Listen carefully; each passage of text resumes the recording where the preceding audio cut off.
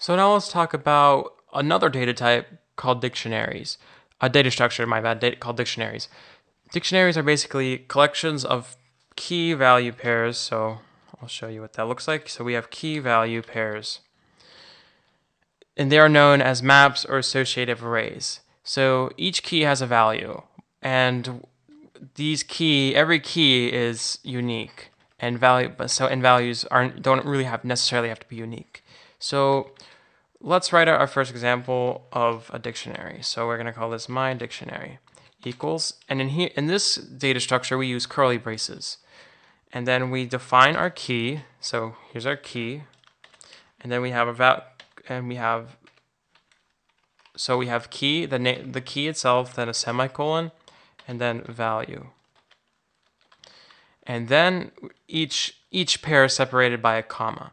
So a key and keys and values can be any type. You can associate them with any data type, anything really. It could be anything you want, and you should define a base depending on your task given to you.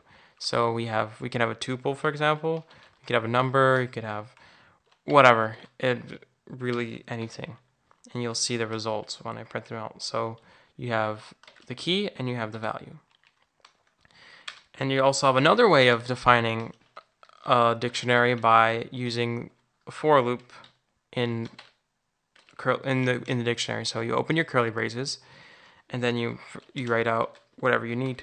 So let's do this following example. So we have key x, and we have the value x plus 1, and then we have a for loop for x in range 10. And then we're going to print these out. Print my dictionary. There you go. There you go. All right. And here's an error, a comma again. All right. So here you go. And keep in mind, sometimes when it prints out the dictionary, it'll be sometimes it'll be in different orders. You'll see in a minute when we add a pair to a dictionary, it'll sometimes be added on the end or added on the beginning. So, but anyway, so this is basically how you print one out, print dictionaries out, and the indexes, instead of using indexes, we use the actual key. So if we want to get the key from a value with this key, we open our square brackets with the name of the dictionary, and we type in the key. As you can see, key is associated with value, so we got value. All right, and if we try to access an element that is not in a dictionary, we'll get a number error. So let's do the following. So we're going to, I think we can erase this, yeah.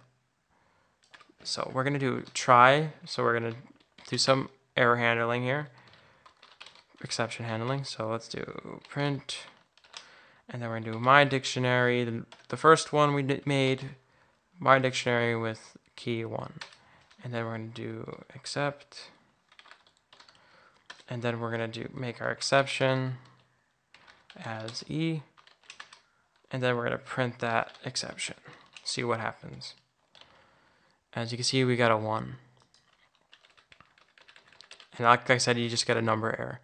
Okay, so what we're gonna do next is we're just gonna there's two functions we have. If you want to separately display keys and values, you have the following functions. So you have keys and you have values.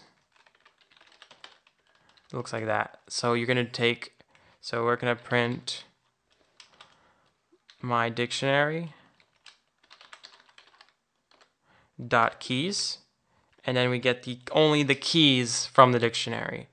And if we want it to do print, we're gonna get my dictionary dot values to get only the values, all of them in that dictionary.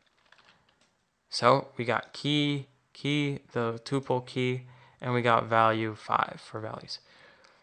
So, and next, if you want to add an element to a dictionary, we do it in the following way. So let's remove this. We're going to take this away.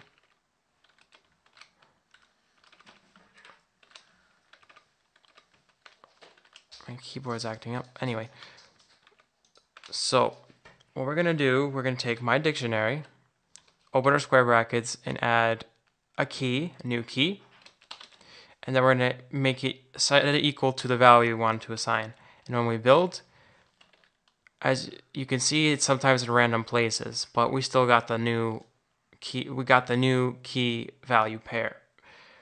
And if we want to change an existing key value of an existing key, you take the key. So we have 1. Here's our 1, and then we're going to say equal to 3. As you can see here, it changed to 3. All right. So, and when you want to delete a specified key, you take the following. So we made this, and then we're going to say, okay, let me delete that now. So we do del, it's a keyword, and then we take the dictionary, and we basically open our square brackets and have the desired key we want to delete. As you can see, the one we made here is gone. And so we see that change applied to one object also applies to the other one. And if we don't want this to happen, so we have to create a deep copy of the object. But we will learn how to do this in the following chapters. So don't worry about like anything, if any bigger ideas with changing multiple objects. So anyway, moving on. If you want to remove all elements from a dictionary, it's a new function we have. It's called clear. So you have my dictionary and you have clear. And you print it out and you see it's empty. And that pretty much concludes the basics with dictionaries. Tune in next time.